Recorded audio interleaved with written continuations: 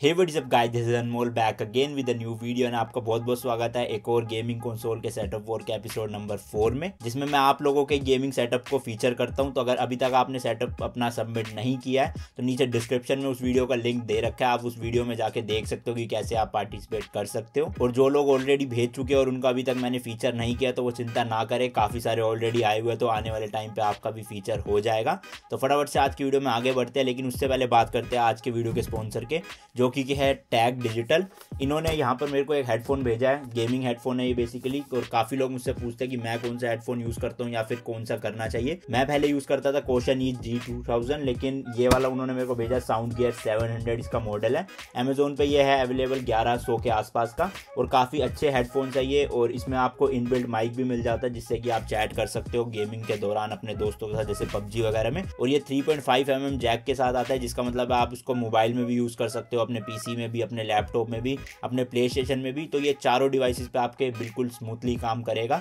और इसके जो कुशन्स है वो काफ़ी ज़्यादा सॉफ्ट एंड कंफर्टेबल है। मेरे को काफ़ी टाइम हो गया इसको यूज़ करते हुए, लगभग 15 दिन से मैं इसको यूज़ कर रहा हूँ। और इसके अलावा साउंड क्वालिटी भी काफ़ी ज़्यादा बढ़िया है, इसकी बेस भी काफ़ी अच्छी है। तो अगर आप खरीदना चाहते हो, नीचे डिस्क्रिप्शन में सारे लिंक्स दे रखे हैं। तो आज का सबसे पहला सेटअप भेजा है आदित्य गुप्ता ने, जो कि एक 16 साल के स्टूडेंट है। गेमिंग कंसोल की बात करी जाए तो इनके पास PS4 फैट है 500 GB वाला, जिसमें इन्होंने स्किन लगा रखी है अनचार्टेड की।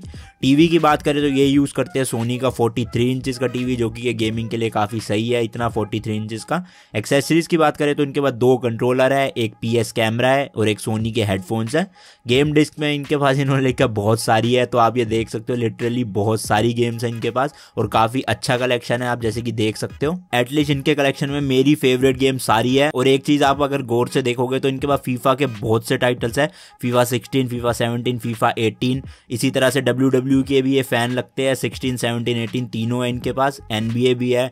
बाकी इसके अलावा बड़े टाइटल जैसे कि GTA 5, गॉड ऑफ वॉर हो गया, ये सारी गेम्स है। तो गेमिंग कलेक्शन इनके पास बहुत अच्छा है। बाकी सेटअप की बात करें तो मुझे काफी अच्छा लगा इनका सेटअप। थोड़ी सी वायरिंग पीछे की साइड आप देख सकते हो एक्स्ट्रा है टेबल के ऊपर, लेकिन बाकी अच्छा है। और कंट्रोलर में इन्होंने स्किन भी लगा रखी है एक में, और एक कंट्रोलर ब्लू कलर का इनके पास। बाकी टेबल पे आप देखोगे यहाँ पर आपको फार क्राई 5 के कुछ प्रोप्स मिल जाएंगे। और इसके अलावा इन्होंने PlayStation 4 को कुछ इस तरह रखा है कि पीछे से जो एयर वेंटिलेशन है वो हो सकती है अच्छी, मतलब कुछ ज्यादा खास नहीं होगी, लेकिन फिर भी दूसरों के मुकाबले काफी सही एयर वेंटिलेशन होगी, क्योंकि बिल्कुल दीवार के साथ नहीं रखा है, पीछे काफी जगह है एयर निकलने के लिए। तो इसके लिए भी इनको एक थम्स अप। और बाकी इनका सेटअप और गेम कलेक्शन तो मुझे सबसे बेस्ट लगा। इसी के साथ बढ़ते अपने सेकंड सेटअप की तरफ, जो कि भेजा चारू नारायण ने, और ये एक 22 साल के स्टूडेंट है। गेमिंग कंसोल की बात करें तो इनके पास PlayStation 4 स्लिम है 1 TB वाला, जिसमें इन्होंने गॉड ऑफ वॉर की स्किन लगा रखी है। और टीवी में ये यूज करते हैं सोनी का WF6D टीवी। अब इसमें इन्होंने लिखा नहीं हुआ कि ये मॉनिटर है या टीवी है और कितने इंचेस का है। बाकी एक्सेसरीज की बात करें तो इनके पास 2 ड्यूल शॉक 4 कंट्रोलर है, जिसमें इन्होंने गॉड ऑफ वॉर की स्किन लगा रखी है। और गेम्स की बात करें तो इनके पास 17 फिजिकल डिस्क है। और इनका गेमिंग कलेक्शन देखते हैं कैसा है। तो यहाँ पर इनके पास भी काफी बड़े बड़े टाइटल्स है, जैसे कि call of duty world war 2, Spiderman हो गया, गॉड ऑफ वॉर हो गई, डिट्रॉइट बिकेम ह्यूमन होगी, लास्ट ऑफ अस, अनचार्टेड, ये तो मिलती है खैर गेम के साथ ही। इसके अलावा इनके पास FIFA 18 भी है, विचर 3 भी है। तो गेमिंग कलेक्शन इनका भी काफी ज्यादा अच्छा है। और गेम्स के कलेक्शन के साथ ही इन्होंने वो वाला कंट्रोलर रख रखा है बॉक्स में पैक करके, तो शायद से ये अकेले खेलने वाले होंगे। और एक कंट्रोलर इन्होंने एक्स्ट्रा ले रखा है ऐसे ही, पर मुझे नहीं पता, इन्होंने कुछ मेंशन नहीं किया है। बाकी सेटअप की बात करें इनकी अगर, तो इनके पास सोनी का टीवी है, मॉनिटर नहीं है। और ये शायद से मेरे को तो 32 इंचेस का लग रहा है। बाकी उसके नीचे इन्होंने एक वॉल स्टैंड पर अपनी PlayStation 4 स्लिम को रख रखा है। और टीवी के ऊपर इन्होंने स्पीकर्स और वूफर रख रखे हैं, और उसी के ऊपर फोकस लाइट्स लगा रखी है। राइट साइड में एक गिटार टांग रखा है। तो सेटअप इनका काफी ज्यादा क्लीन लग रहा है मुझे, और वायर्स भी नहीं दिख रही है इसके अलावा कोई भी।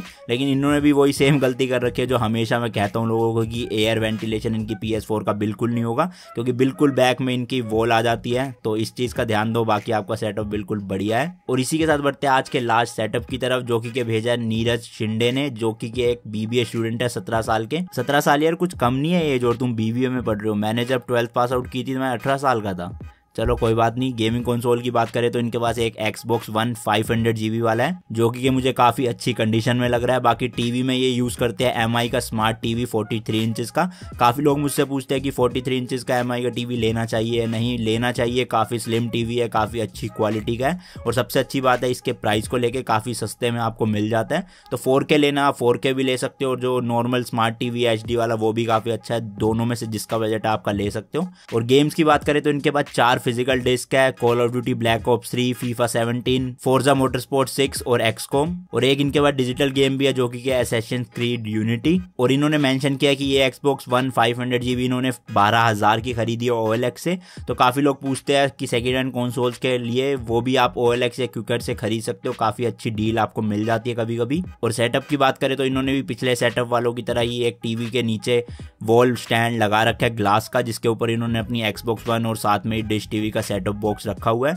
और वायरिंग इन्होंने बस उलझी पुलझी है, कुछ ज़्यादा ध्यान नहीं दिया है। और इसके अलावा इन्होंने भी एयर वेंटिलेशन को ज़्यादा ध्यान में नहीं रखा है, पीछे बहुत कम गैप है और वॉल है, तो इनका भी एयर वेंटिलेशन काफ़ी अच्छी नहीं है। तो आज की इस वीडियो के लिए बस इतना ही। अगर आपको वीडियो पसंद आई तो वीडियो को लाइक शेयर जरूर कर देना। अभी तक सबमिट नहीं किया अपना सेटअप तो कर सकते हो, ये वीडियो का लिंक आ रहा है यहाँ पर। बाकी चैनल पर नए हो तो चैनल को सब्सक्राइब करके बेल आइकन दबा लेना, गेमिंग से रिलेटेड वीडियोस बनाता हूँ मैं। बाकी मैं मिलता हूँ आपसे इस तरह की एक और एक्साइटिंग वीडियो में। Till then good bye and as always तीखे रास्तों पे नहीं पड़ना फीका। बाय।